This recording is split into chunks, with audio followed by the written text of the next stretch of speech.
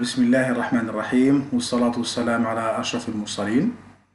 This is Professor Mohammed Omari of the University of Adrar, Algeria, a faculty member at the Faculty of Science and Technology in the Department of Mathematics and Computer Science.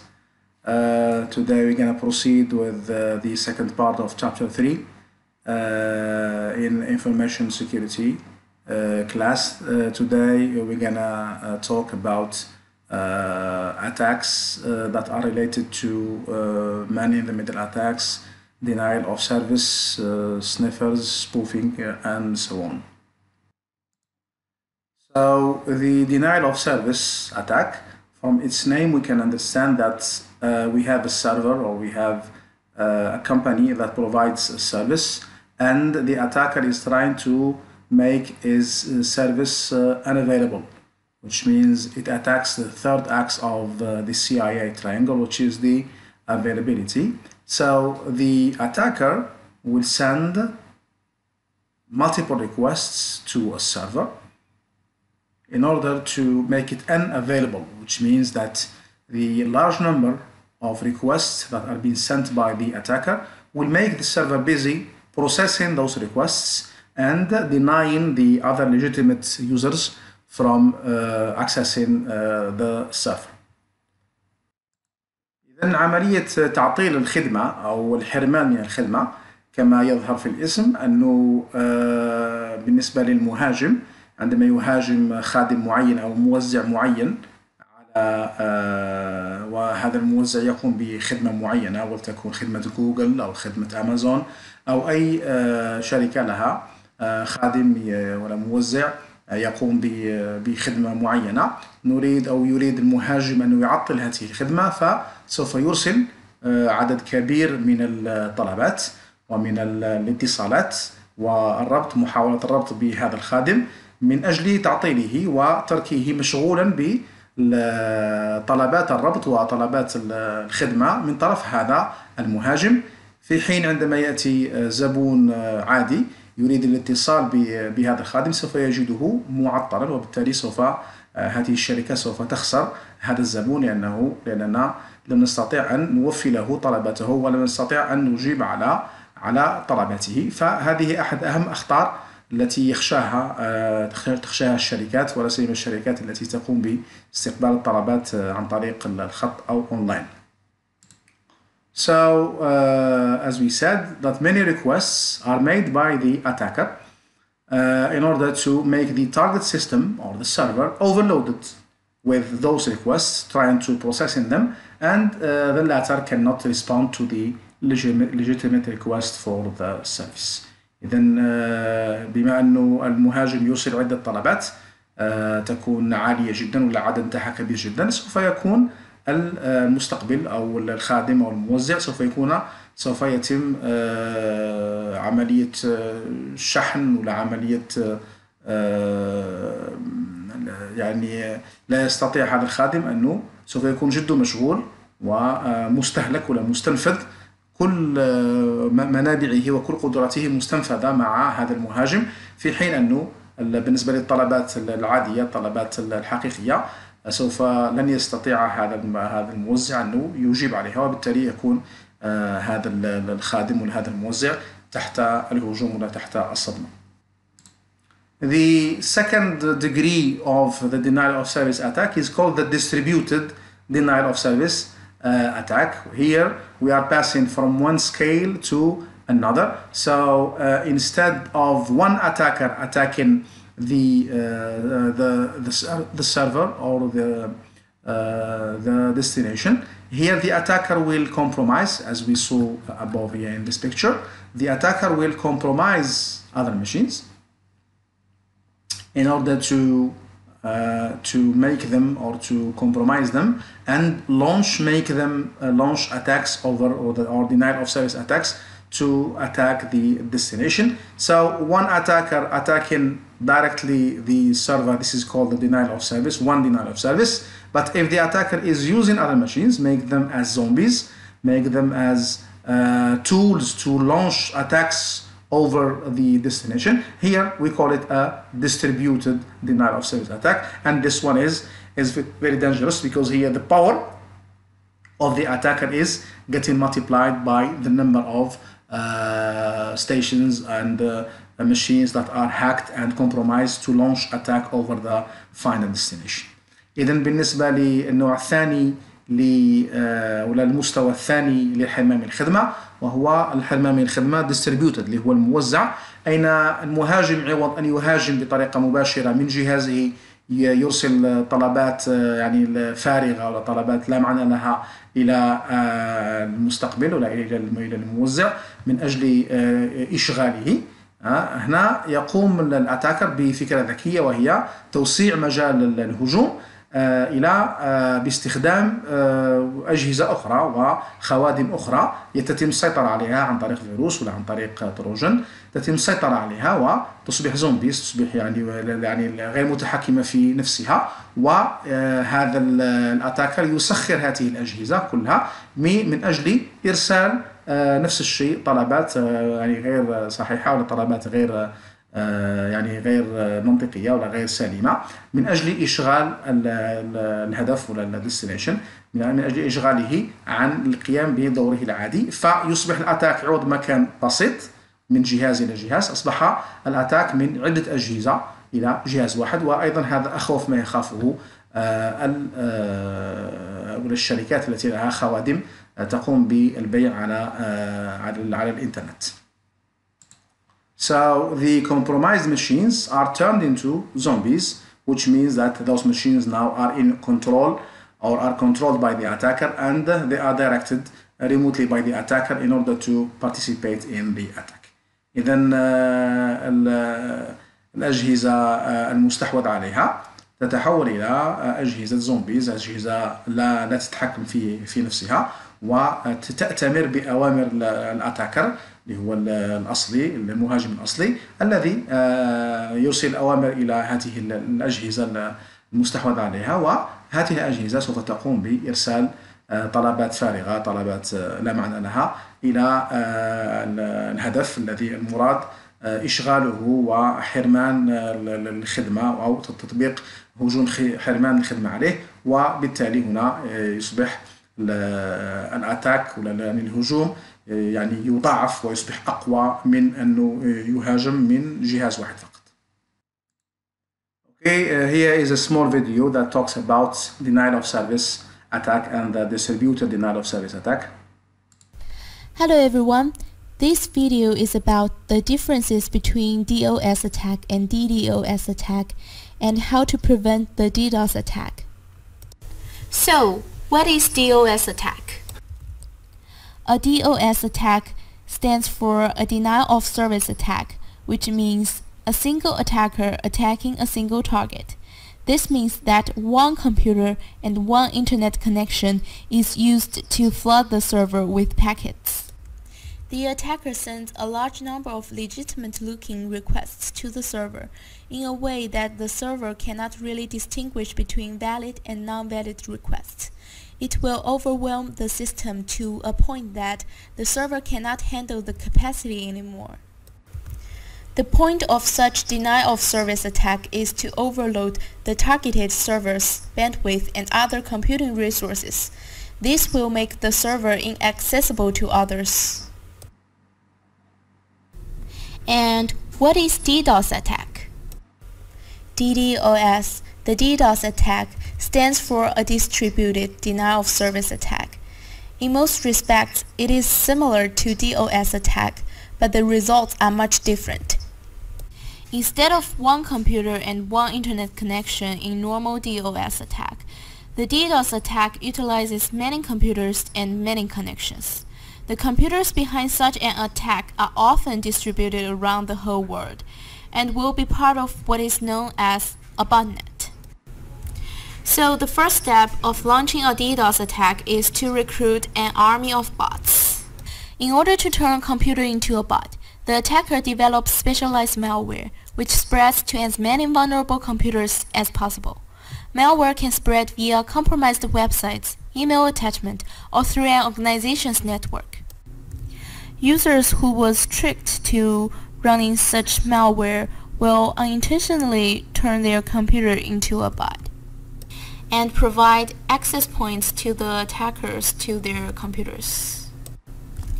Once a computer turns into a bot, it connects to the attacker's command and control server and begins to accept orders from the centralized machines. The orders from the command and control server include the direction for launching an attack from the bot's malware to a particular target and the selected attacking method. An army of bots is named as botnet and usually consists of thousands of bots. Anytime the botnet owners want to launch an attack, they send messages to their command and control server with the instruction to perform the attack on a particular target. Any infected machine in the botnet will comply by launching a coordinated, real-time distributed attack known as a DDoS attack. The main difference between DOS and DDoS attack is that there's only one attacker in DOS attack, but in DDoS attack, the target server will be overloaded by hundreds or even thousands of requests. Therefore, it is much harder for a server to withstand a DDoS attack as opposed to the simpler DOS incursion. So, how do we prevent a DDoS attack? DDoS attack comes in many different forms. One of them is called Trojan. The attacker usually sends a link with Trojan, and if the victim opens the link, the attacker can do whatever he wants with the computer. So the simplest way to avoid DDoS attack is making sure not open any link that you're not known of. You can also get a professional company to help you mitigate the attacks. The company will install NetFlow protocol which monitors traffic to your site. If you are serving your own data, making sure all your routers drop junk packets, block ICMP when you don't need it, and set up a strong firewall. So, how do the companies prevent the DDoS attack? Large companies lease a significantly larger capacity than they need to for a DDoS attack. If the attacker is unable to take over enough traffic off the site, the attack is generally ineffective. Some companies have tools which monitor NetFlow data from routers to determine a baseline for traffic. If they detect any traffic that steps out of the zone, the DDoS mitigation tools can attract the traffic and filter it out. Many large companies often implement either a DNS-based redirect service or a BGP-based service to protect them from attack. Those services can help the company stay online during an attack. Okay, the next attack is called spoofing. And spoofing is a technique where the attacker will change the IP address as a source in order to avoid filtering and to avoid to being banned from accessing a network. So as we can see here, for the IP protocol, in the IP protocol, the IP protocol uses a source IP address and a destination IP address. Now, if the let's say a company has a firewall that blocks a certain number of IPs, the attacker will change. This is spoofing. Will change the address of the source instead of its address or his address. He will use another address, and this address is legitimate, and the receiver accepts it, and so the attacker knows that this is a good IP address, so it will change the IP address in order to enter to the domain of the destination. إذن بالنسبة إلى التحايل spoofing هي عبارة على تقنية يستخدمها المهاجم، لأن المهاجم يعلم أنه إذا كان يستخدم عنوان IP إنترنت بروتوكول، هذا العنوان في العادة معروف له 4 أرقام، كان نستخدم نسخة IP 4، فالعنوان هذا عنوان المهاجم ربما لا يصلح للولوج إلى خادم معين أو موزع معين أو شبكة معينة لشركة معينة، فيقوم المهاجم بتغيير عنوانه هو كمرسل والسورس إلى عنوان آخر. الباكت التي سوف يرسلها يقوم بتغيير عنوانه إلى عنوان آخر، وهذا العنوان يكون مقبول عند المستقبل، وبالتالي سوف نغير من الباكت من الأدرس القادمة إلى الأدرس الجديدة، وهذه الأدرس الجديدة تكون مقبولة عند المستقبل، وبالتالي يكون المهاجم قد قام بعملية أتاك عن طريق سبوفين، عن طريق التحايل باستخدام عنوان آخر مخالف للعنوان الأصلي الذي يمتلكه. So as we can see here that the hacker will modify the packet with a new IP address, and this packet will get through a firewall. If the company is installing a firewall, then the firewall will filter the packets, but the address, the new address or the spoofed address is accepted, so it will get through the firewall and get into the destination. إذن الطريقة البسيطة هذه ولا الذكية من المهاجم أنه يعلم أن الشركة التي المراد مهاجمتها لها جدار ناري، وهذا الجدار الناري سوف يصفي الباكتس ولا الرسائل المرسلة، ويعلم أنه فيه مجموعة من الأدريسز من العناوين التي هي مقبولة عند الشركة، والجدار الناري سوف يقوم بتمريرها، فيغير هذا المهاجم يغير عنوانه من العنوان القديم إلى العنوان الذي هو مقبول عند الشركة، وسوف يمر عبر الجدار الناري ويمر إلى الديستنيشن إلى نقطة الوصول. Here is another video that talks about spoofing. Today we're going to talk about a fundamental vulnerability of the internet, spoofed source addresses, why it is a problem, and how you can help measure and mitigate it. Simply by downloading this tool, you will be able to help improve internet security. First, a little background about how data moves across the internet. Every bit of information that crosses the internet is sent in a packet with a source and destination address. The destination address is used to tell the internet where the packet is going, while the source address is used to tell the destination where it came from, so the destination can send a response to the right machine. Intermediate routers do not generally examine the source address at all.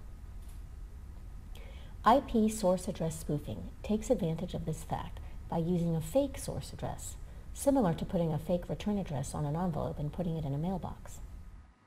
Now, if someone wants to disrupt or completely disconnect someone else's internet service, they can send packets with a fake source address to that victim. So many packets that the victim has no resources left to process legitimate packets.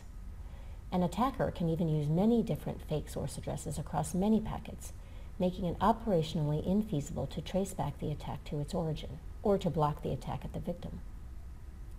It gets even worse. An attacker can commandeer intermediate nodes to amplify an attack by triggering that node to send the victim very large packets, which take more resources to process. The only way to block such attacks is at or near the source, every source, because only those networks near the edge know which addresses are legitimately supposed to be source addresses in packets leaving those edge networks. Unfortunately, such blocking, or source address validation, although a well-known best practice for decades, is an example of classic incentive misalignment, because deploying source address validation is primarily for the benefit of networks other than the one deploying it. And although many networks do filtering, there is no way to comprehensively measure the extent of deployment of source address validation without crowdsourcing volunteers to download a tool that attempts to send a packet with a fake source address to a known server and then analyze which packets make it to the server. Alright, the other type of attack is called the man-in-the-middle attack, and the same thing, from the name we can understand that we have an intruder or we have an attacker that will be between me and the website that I'm trying to access, or to the server that I'm trying to access. So without knowing that somebody is in the middle, the attacker will sniff the packets, will take them, modify them if he wants, or at least he will get an eavesdropping over them. He will just listen and try to understand what's going on. In this attack, the attacker will impersonate another entity of the network that usually people trust. Let's say you are at the university, and the university has some hotspots, usually named university or faculty or college and so forth. So the attacker may come in with his network or with his internet connection and make a hotspot and names it University 2 or College 2 or something.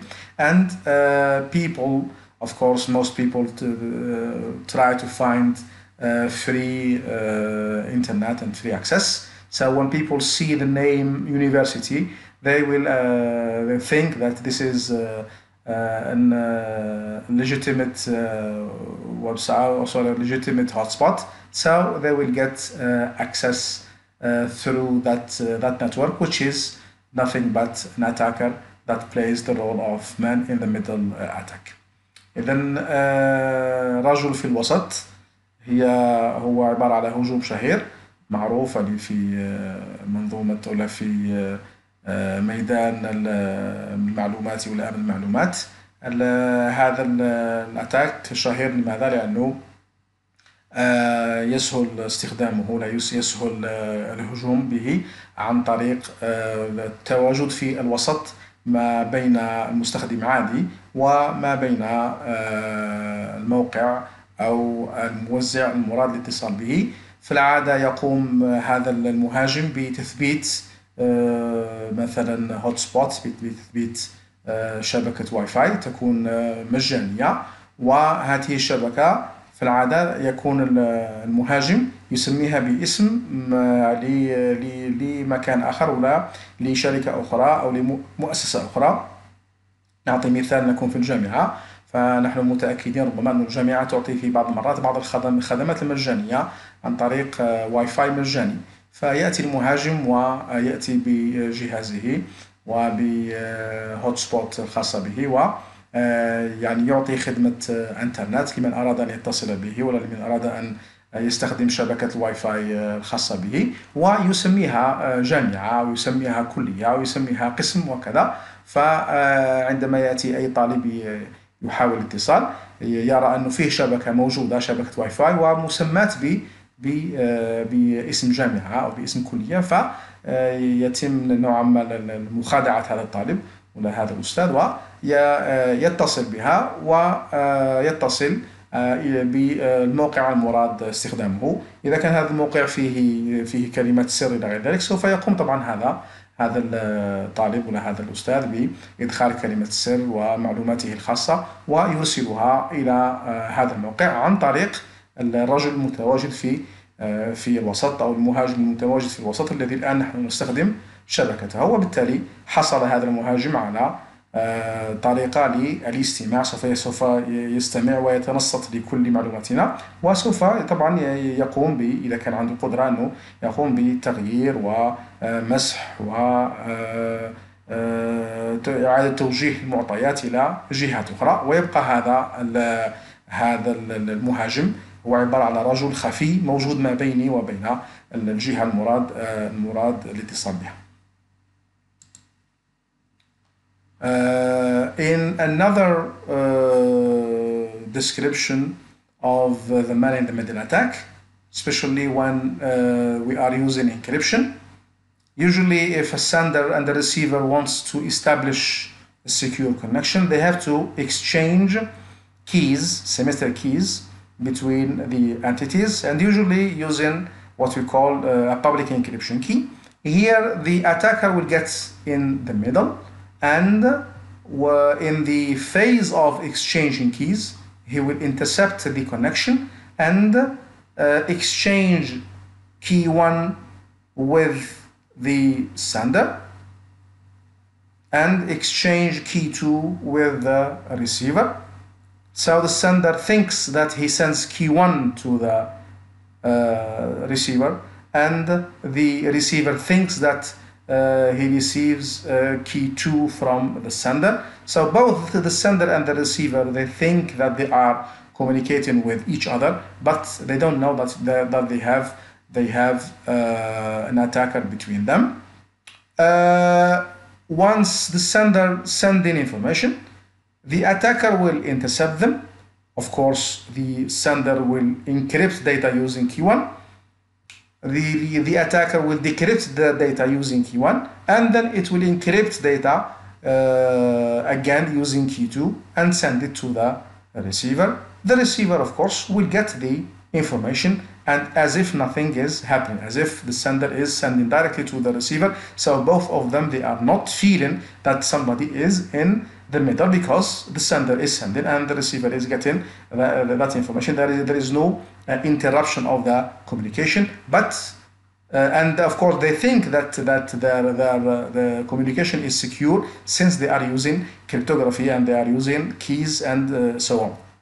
But the attacker is in the middle. He can passively only reads the data and save them, and or of course he can act actively and modify information being sent from the sender to the receiver. Let's say the sender is a client of a bank and the receiver is the bank.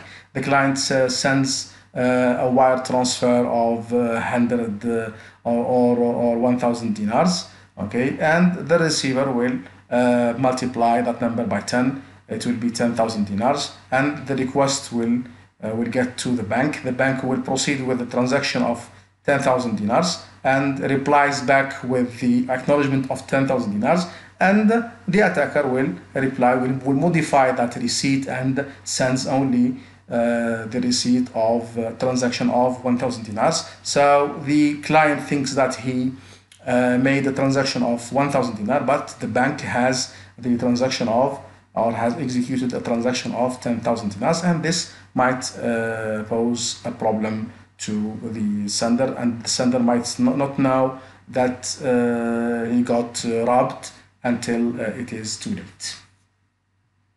إذن الطريقة الثانية ولا النسخة الثانية من the man in the middle attack، من الرجل في الوسط، هي بالنسبة لي المحادثات عندما تكون مشفرة، عندما نستخدم التشفير ونستخدم مفاتيح التشفير.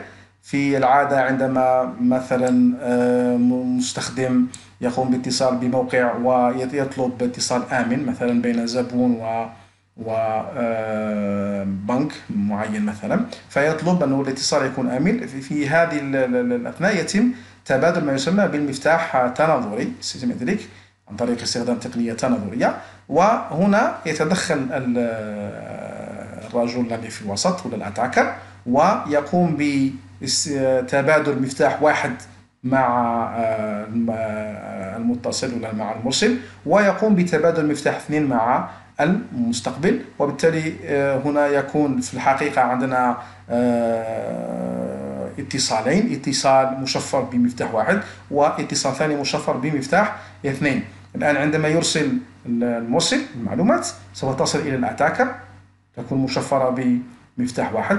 الأتاكر سوف يفك التشفير عن طريق نفس المفتاح ويقرأ الرسالة، ثم يعيد إرسالها إلى المستقبل بمفتاح رقم 2، والمستقبل سوف يفك التشفير بمفتاح رقم 2 وسوف يقرأ الرسالة. إذا بالنسبة للمرسل والمستقبل أمور عادية، المرسل يرسل رسالة مشفرة والمستقبل يستقبل رسالة مشفرة ويتم فك التشفير ويظنان أنه العملية آمنة، لكن هي ليست آمنة لأنه فيه أتاكر في الوسط. وهنا ربما إذا كان الأتاكر يكون باسيف، يكون هادئ، يكون سلبي، يعني يقرأ فقط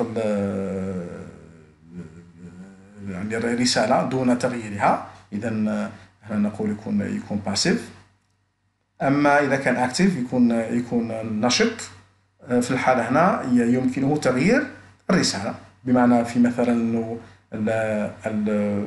الزبون لبنك يقوم بتحويل حوالة مالية قدرها 1000 دينار، يطلبها من البنك أنه يحولها. فعندما تصل رسالة هذه إلى الأتاكر يغيرها إلى 10,000 دينار ويبعثها مشفرة إلى البنك. البنك تصله 10,000 دينار، ولا طلب تحويل 10,000 دينار سوف يقوم بالتحويل ويقوم بإرسال الإيصال رسو إلى يظن أنه سوف يرسله إلى الزبون، لكنه هو يصل إلى الأتاكر بعدما تصله رسالة 10,000 دينار أنه تم تحويل 10,000 دينار يقوم بتغيير محتوى الرسالة ويرسلها ولا يغيرها إلى 1,000 دينار فقط ويرسلها إلى المرسل إلى الزبون، والزبون يتحصل على إيصال به 1,000 دينار فقط، ويظن الزبون أنه تم اقتطاع من حسابه 1,000 دينار فقط، ورغم أنه البنك قد اقتطع 10,000 دينار. وطبعا هذا يدخل العملية ولا يدخل الزبون في حيرة من أمره بعد اكتشاف ممكن بعد 4 أيام أو أسبوع أو شهر أنه تم اقتطاع 10,000 دينار، و يعني ربما لا يكتشف الخطأ إلا بعد فوات الأوان. هنا فيديو توضيحي آخر بخصوص المان in the middle attack.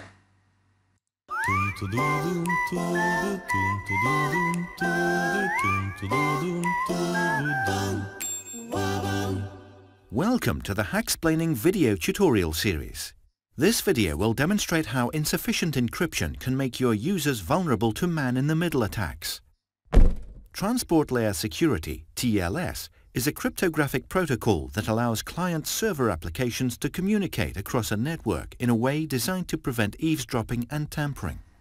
Website authors should ensure any sensitive communication is done over HTTPS, which makes use of the TLS protocol. Let's look at a real-world example of how hackers can take advantage of unencrypted communication through a man-in-the-middle attack. Mal is a hacker. Today is his day off from hacking, but he enjoys his job so much he's decided to do some recreational hacking. Mal takes his laptop to his favorite coffee shop, buys a coffee and makes himself comfortable. The cafe has a free Wi-Fi for its caffeine-swilling patrons, so Mal knows a lot of people come here with laptops. Mal lays his trap by setting up his own Wi-Fi hotspot with an ambiguous name, hoping to trick people into using it. His hotspot proxies traffic through to the internet, but he also sets up a network sniffer so he can inspect any traffic as it passes through. Stan is a customer. He's had a hard day getting pwned at work and needs a coffee to unwind. He connects to a likely-looking hotspot, not knowing that Mal is watching his every move. Stan is perfectly safe when he visits sites that implement HTTPS. Everything except the domain of the site is encrypted in the HTTP packets. However, anytime Stan visits a site that doesn't use encryption, Mal can see the conversation. Mal happily starts recording unsecured credentials and other sensitive information. By the time Mal has finished his coffee, he has a whole file of hacked data. He disconnects his hotspot and heads out without anyone being any the wiser. Be sure to use HTTPS whenever transmitting any type of sensitive information. Click on Another type of attack is called the spam. Normally everyone knows what's spam. It comes as an email, and this email usually is unsolicited and it is not expected to be received by the receiver. Some people consider spam not an attack, it's only a nuisance or a headache that is given to us to be sent to our email. But with the rise of security and threats in the internet, the spam usually it is used as a means of sending the malicious codes attack. If you open a spam email, instead of having some commercial or some advertising of goods and products to be to access them or to read them, you're gonna install some codes on your machine. So many organizations or those email providers, they install what you call email filtering technologies that detects what is a spam and usually classify the spam in the spam folder. That's why you can just look at those emails and delete them if you want. Some other simple organizations only ask the users to delete the unwanted messages. إذا بالنسبة للبريد العشوائي وهو يعني خدمة أو هجوم معروف في الانترنت. في العادة عندما نفتح البريد الالكتروني نجد مجلد ولا نجد فهرس خاص بالبريد الغير مرغوب فيه أو البريد العشوائي، وفي العادة هو بريد يعني نحن لا نتوقع وصوله لأنه يصل بطريقة أو بأخرى إلينا. في العادة يحمل بعض الإشعارات التجارية من أجل اقتناء مواد معينة، فلذلك فيه الذي لا يعتبر أن سبام هو أتاك، بينما يعتبره فقط هو شيء مقلق ويحمل لنا صداع لأنه فيه كلام كثير وربما ما عنده حتى معنى. لكن بالنسبة لآراء آخرين أنه هذا السبام يستخدم كطريقة لتثبيت هذه البرامج الخبيثة على أجهزتنا. بمجرد الضغط على رابط معين موجود داخل هذا الإيميل ربما يتم تثبيت فيروسات ولا تروجانات ولا وورمز على أجهزتنا. معظم المزودي خدمات البريد الإلكتروني عندهم يعني فلترينج، مصفيات داخل الشبكة ولا داخل الموقع التي تقوم بتصفية هذا البريد العشوائي ووضعه في فهرس خاص. وبعض المؤسسات الأخرى ربما فقط تعطي تعليمات للمستخدمين أنه إذا كان فيه إيميل غير مرغوب فيه فما على المستخدم إلا أنه يمسحه. From email spam, the email spam can get higher or can get magnified to what we call mail bombing, which means that instead of receiving one unwanted email, we will receive a large quantity of emails, which means here we move to the next level, which is the denial of service using mail bombing. Of course, many companies install their own email or mail server using the simple mail transport protocol. And of course, if you want to flood this server, we might send a lot of mails. The aim here is not to install malicious codes or to send commercial emails. Here, the idea here is to attack the email server using denial of service attack by sending a large number of emails, and then that's from where the attack gets its name, the mail bombing. إذن فيما يخص الأتاك الموالي، الهجوم الموالي اللي هو تفجير الإيميل، وهو يشبه السبام، يشبه البريد العشوائي، بمعنى أنه عوض إرسال إيميل واحد أو اثنين إلى الجهة المراد الهجوم عليها نرسل كمية هائلة من الإيميلات إلى هذه الشركة وهذه المؤسسة، والهدف منها هو الهجوم على خادم ولا موزع البريد الإلكتروني. في العادة يستخدم ال SMTP بروتوكول، وعن طريق هذا الهجوم سوف نعطل هذا الخدمة ولا هذا الخادم الذي يقوم بتوزيع البريد، وسوف يعني نغرقه بعدد كبير جدا من الإيميلات الغير مرغوب فيها، والإيميلات التي الهدف منها هو فقط الهجوم على السيرفر أو على الخادم. إذا الميل بومبينج هو عبارة على هجوم خدمة ولا منع الخدمة أو الحرمان من الخدمة. Another famous attack, which is sniffing or sniffers. Sniffing is to read the data, especially if it is in the clear text. We have a network and we want to know what's going on the network, so we monitor the data through or over a network. So only the monitoring or watching the data or reading it is called sniffing. So sniffing can be used as a legitimate work, but in most of the time it is used to steal information, especially if information is not encrypted, is in the clear form, not the cipher form. So the sniffer should know what is the use protocol. If it is the TCP/IP, which is almost very known, we know the structure, we know the content of the packets, the TCP packet or the IP packet. So the sniffer can get a lot of information about the source address, the destination address, the data if it's not encrypted, and so forth. That's why it is called the packet sniffer. And we have on the internet, you can find a bunch of programs and applications that can be installed as packet sniffers on networks.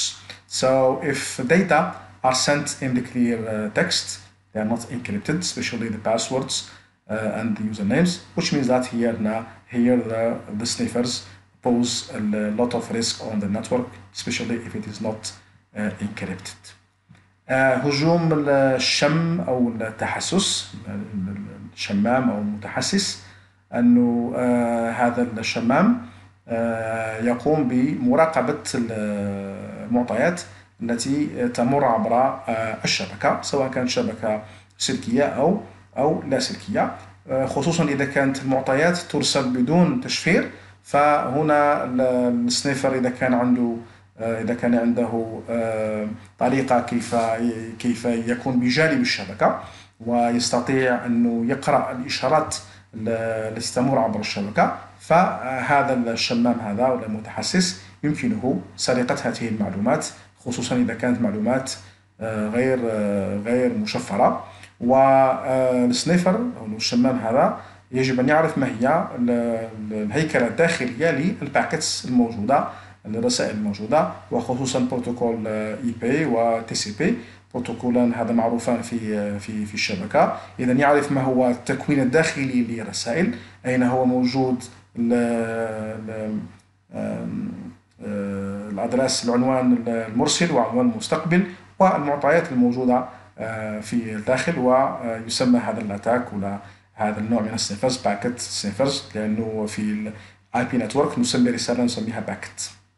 إذا كان النصوص أو المعطيات موصلة بدون تشفير in the clear text، هنا السنيفر طبعا سوف يعني يكون قادر أنه يعني يضيف خطر على الشبكة، خصوصا إذا ما أرسلنا كلمات سر ولا أسامي للمستخدمين عن طريق الشبكة هذه. ونحن يعني من خصائص السنيفر أنه لا يظهر، أنه ما عندوش تأثير على الشبكة، هو فقط يقرأ المعلومات فقط. وربما يكون من الصعب، بما أنه يكون باسيف ما يكونش أكتيف، يكون من الصعب علينا استكشافه أو لا معرفة وجوده، لأنه في العادة لا يتدخل ولا يغير، ولا سيما إذا كان فقط يقوم بعملية التحسس أو عملية الشم.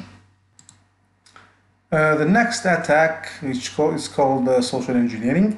This attack usually deals with people or with society. Here we are trying to convince people, especially people who are or who have an administrator access or super user access, to give us the information, the username, the credentials, the username and password, using some tactics. We can use some tactics to try to convince those people to give us the information. So the attacker here will use some social engineering tactics. He may cry, he may beg, he may ask gently that he forgot his username or password, and he's begging for his information in order to access his credit cards and so forth.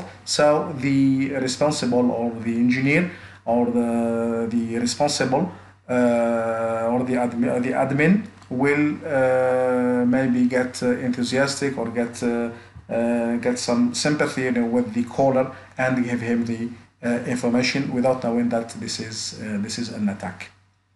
إذا الهندسة الاجتماعية لها علاقة بالناس، بالإنسان أو بالأشخاص أو بالمجتمع، وهذا النوع تاع الهجومات يتم هو عن طريق إقناع الأشخاص بطريقة أو بأخرى، بطريقة تحايل ذكية، تحايل عاطفية، تحايل يعني عن طريق التهديد إلى غير ذلك، لمحاولة إقناع المسؤول ولا الشخص المتصل به ولا الأدمن اللي هو المتحكم في موقع معين ولا في جملة أسامي المستخدمين وكلمة السر، فنحاول إقناعه بطريقة أو بأخرى أنه يعطينا كلمة السر لشخص آخر، ونحن نحاول إقناعه بأننا ذلك الشخص، ونحاول إقناعه يعني إعطائنا هذه المعلومات.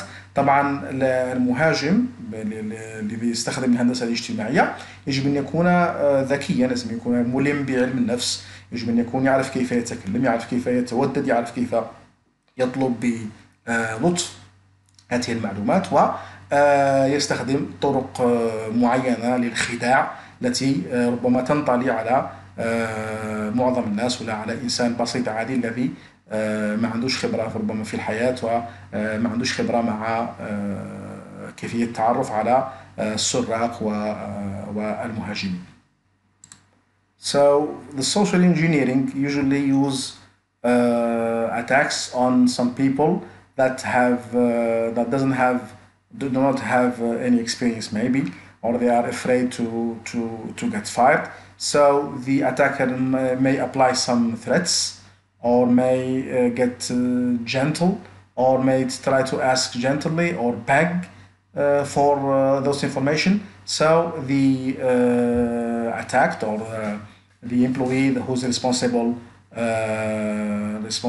for those information or those credentials may give them under threat or threatening or under begging and so forth. So we have a very known attack called the advanced fee fraud attack, the AFF, also known as the 419 fraud. This 419 is a penal code or a section number on the Nigerian penal code. Here you may receive a message, or people receive a message, convince them to pay a fee or fees in order to have an investment or win a prize. You may receive a message that you win $1 million prize. All you need is to send your information and send a fee of $10 or 10 euros in order to get in order to pay the processing of sending you the $1 million into your account. So this is a social engineering because they are playing on you. They know that you'll be happy to receive a prize of $1 million prize. So they play on this point, on this weakness, and convince you to pay them and send them money. And that's why the infamous hacker Kevin Mitnick, this is a very well-known hacker in the world, he said that people are the weakest link in information security. We have networks, we have hardware, we have software, we have procedures, all those information system components, and we have people. And people are the weakest link. You can install the best technology, firewalls, intrusion detection systems, any devices, but you can have a very well-known, well-trained person in your company, and this employee can reveal the information, which means that the installation of the technology did not protect us 100% simply because we did not educate and train our employees. إذا بالنسبة للهندسة الاجتماعية فهجومها في العادة يكون على أشخاص يكونوا ضعفاء، ما عندهمش خبرة في الحياة وما عندهمش خبرة في التعامل مع الهجومات. كأن يكون عندنا مستخدمين جدد، والمستخدمين الجدد يخافوا على أماكنهم، وبالتالي عندما يتم اتصال بطريقة معينة أو بأخرى، سواء كان هذه الطريقة طريقة تهديد ولا طريقة تملق ولا طريقة رجاء، فربما تحت تأثير العاطفة هذا المستخدمين هذو يعطيونا هذه المعلومات ظنا منهم أنهم يقومون بعمل جيد، لكن الكارثة تكون عندما يكون هذا المتصل يكون مهاجم. فيه نوع آخر من الهجوم يسمى بتقديم الفي، تقديم رسوم. هذا المخاطرة ولا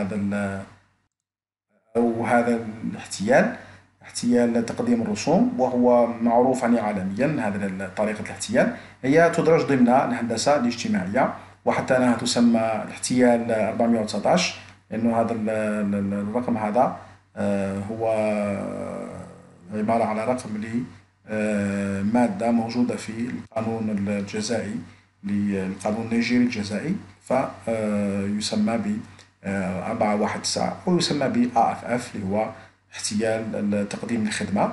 وهذا الاحتيال في العادة يأتينا على شكل مساج، على شكل رسالة تطلب منا أو تحاول إقناعنا أننا نجحنا ولا ربحنا جائزة كبرى تكون $1,000,000 مثلا، وما علينا إلا أن نرسل بعض الرسوم الصغيرة $10 من أجل تحويل الأموال من البنك الجهة التي تنظم المسابقة إلى حسابك الخاص. وأنت طبعا هذه لماذا تدرج في الهندسة الاجتماعية؟ لأنه الإنسان ضعيف، والإنسان يستغل إذا كان سامع ولا فيه يعلم أنه سوف ينجح ولا سوف يربح $1,000,000، فالطمع موجود لدى البشر وهذه نقطة ضعف، فيستغلها المهاجمون ويطلبون تحصيل رسوم صغيرة جدا. في العادة الناس تمشي مع هذا الطلب وتدفع هذه الأموال التي يرونها بسيطة مقارنة بالجائزة التي المراد تحصيلها. يقول الهاكر الشهير معروف العالمي كيفن متنك أنه الأشخاص هم من نقطة الضعف، أضعف نقطة في منظومة النظام المعلوماتية الذي يعتمد على الهاردوير والسوفتوير والشبكات والإجراءات.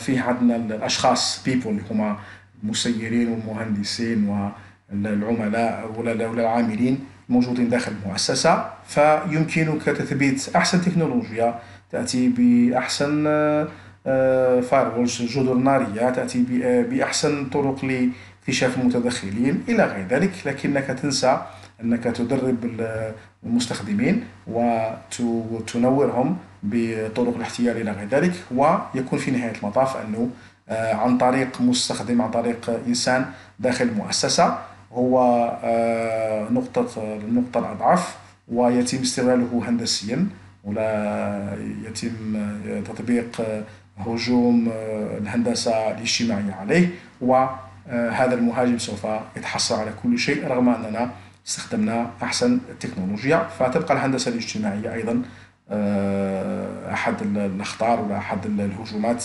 التي يجب على أي مؤسسة أنها تتفاداها. Okay, in the next video we're going to show this is practice, or this is a real example of applying social engineering, which means that we're going to use some tactics in order to get some credential and some information and some passwords in an illegitimate way. This is the application of the social engineering. So I invited a few of the world's best hackers to try to hack me and show me where my vulnerabilities are. And now I'm going to meet them in Las Vegas for DEF CON, the biggest hacker convention of the year. They're going to hack me using social engineering, which is essentially hacking without any code. They just use a phone and an internet connection. Do you want to do a sample phishing call? What's phishing? Phishing is voice solicitation, and basically what you do is you use the phone to extract information or data points that can be used in a later attack. Let's do it. Okay. Who are you going to call? Maybe I'll call your cell phone provider and Okay. see if I can get them to give me your email address.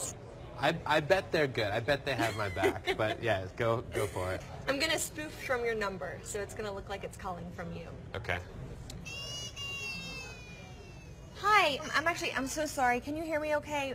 My baby, I'm sorry. my husband's like, we're about to apply for a loan and we just had a baby, and he's like, get this done by today. So I'm so sorry, I can't call you back. I'm trying to log into our account for uses information, and I can't remember what email address we used to log the account. The baby's crying, and can you help me? Awesome. In just 30 seconds, At gmail.com? Jessica gets access to my personal email address. Now, if I needed to add our older daughter on our account so she could call in and make changes, how would I need to go about doing that? You would have to send me a secure PIN through a text message? Yeah, well, the thing is, I don't think I'll be able to receive a text message if I'm on the phone. Oh, I'm not on there either? So I thought when we got married, he added me to the account. Jess uses my girlfriend's name and a fake social security number 5127. to set up her own personal access to my account. Wait, I'm sorry, so there's no password on my account right now? Can I set that up? She even gets the support person to change my password. Thank you so much for your help today. So she just basically blocked me out of my own account. I'll get her fed after this. All right, thank you. Holy shit. So they just gave you access to my entire cell phone account. You're gonna have to go on and change your password now because it's Jess, my name. And all it took was a crying baby and a phone call. Yeah. Okay, here we came to the end of part 2. I hope you enjoyed the presentation. If you have any questions, you can send them to my email or post them at the discussion rooms. Thank you and see you next time.